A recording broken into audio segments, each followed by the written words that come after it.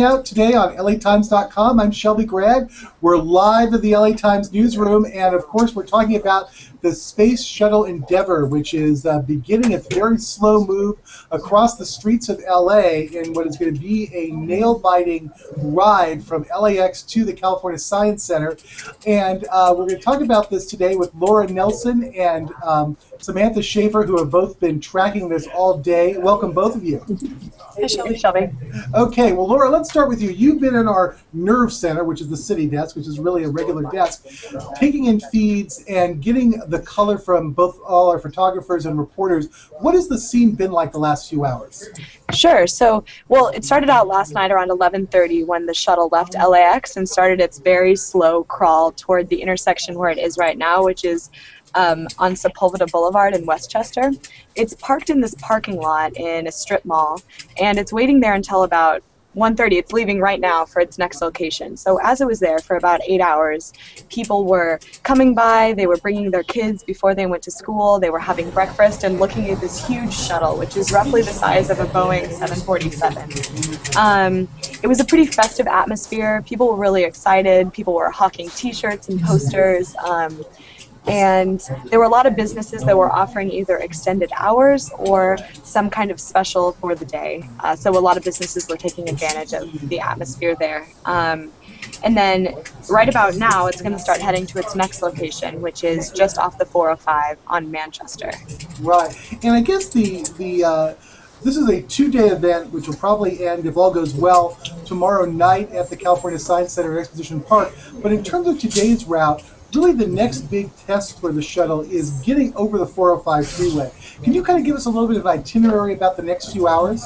Yeah, that's right. So the shuttle is going to start heading east toward the 405. The problem is, there's two main problems. The first is these power lines that are too short for the shuttle to go through. And so there are cranes that are actually lifting up these power lines so that the shuttle can pass underneath. And then once that happens, they're also going to hoist the shuttle onto a dolly to take it across the 405. The problem being the current transportation mechanism that they're using is not approved by Caltrans. So they have to get it onto this other vehicle to get it across the freeway and then get it back onto what they've been using right now. So those are the two main events that are going to be happening. Right. And then, of course, as you guys, for all two of you who watched yesterday's chat, will recall the big test is actually to come on Saturday when they have to go through Crenshaw Drive, where the clearance will just be a few inches between the houses and the shuttle, and zigzagging through those palm trees on Martin Luther King Boulevard. So we'll be definitely out tomorrow to see if they make any mistakes. But let's turn over to Sam now. Sam has been curating many photos that you guys have sent in, as well as our photographers have sent in. And Sam, what do the photos look like so far? Hi Shelby. So let me just share my screen here. We have our framework blog and also some reader submitted photos. So these are the photos that our photographers have been out taking since early this morning of the shuttle, and you can see here it's parked in this parking lot in Westchester. There are people going up in cherry pickers and taking photos of the shuttle and selling them. And like Laura mentioned, there are people, selling posters and t-shirts and whatnot, and a lot of people coming to just take photos with the shuttle. Here's a picture of some of the workmen taking down some of the light poles and, people taking photos on the light poles with the shuttle. And we also have our reader photo gallery here, and a lot of readers have just been sending photos of themselves in front of the shuttle, photos that they've taken of the back of the shuttle, different places in this parking lot where it's sitting in Westchester. And readers can submit photos by tweeting them at LA Times with the hashtag #SpotTheShuttle. My blood pressure. Can you explain how this timeline works? It looks like there's some sort of organization to it.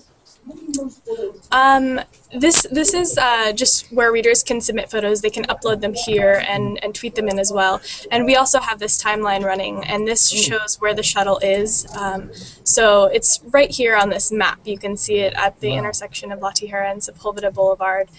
So we're able to kind of map the route the shuttle is taking as it's moving along with our coverage.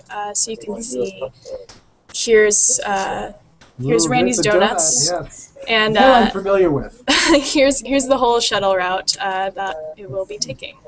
Very nice. That looks great. Now, one of the things I think is interesting, Sam, is that some of the photos look sort of routine because we've seen the shuttle before, but the ones that really are dramatic is when you kind of see them in scale with the streetscape. Next to those fallen down street lamps, or sort of in scale with a building. And some of those will be interesting. We'll see a lot more of those tomorrow and later today when it actually gets on to the street. Right. I'm sure a lot more people are going to take a ton more photos of that shuttle just kind of in the middle of their neighborhood. Some people were saying that, they know they can see the shuttle when it gets to the museum, but they drive through these streets every single day. So it's just kind of cool for them to see the shuttle in, their own backyard. Yeah, and that one that everyone's been talking about, the one with that lady and her child sitting on the street lamp behind the shuttle, it has that sort of very LA apocalyptic sort of look to it. Definitely. That was sort of a rhetorical question. But anyway, so Laura, tomorrow is going to be the big day where we have the public events and where most of that is going through. I guess so far it seems like things are kind of on track. Yeah, everything is moving pretty much according to schedule. The shuttle got to the parking lot where it is right now a little bit later than they expected. So to make up for that, they're moving a little bit earlier than they thought. So tomorrow they're going to be moving through a couple of major South LA landmarks. They're going to be going past Inglewood City Hall. They're going to be stopping at the Forum. And they're also going to be stopping at Crenshaw and MLK for Debbie Allen's dance party, a big choreographed number to welcome the shuttle to the neighborhood. And then it'll be getting to the California Science Center around 9 p.m. tomorrow night. Okay. Well, thank you guys both for coming in and talking about this. We will be back throughout the weekend with more hangouts and more coverage than you kind of probably thought possible about the space shuttle. And so stay with us at LATimes.com. And Sam, what's the Twitter tag again for the shuttle photos? Tweet at LA Times with the hashtag #SpotTheShuttle to submit your photos of the shuttle. Okay, well, I almost got that right. Well, thanks for watching. We'll see you soon, okay? Thanks, Shelby.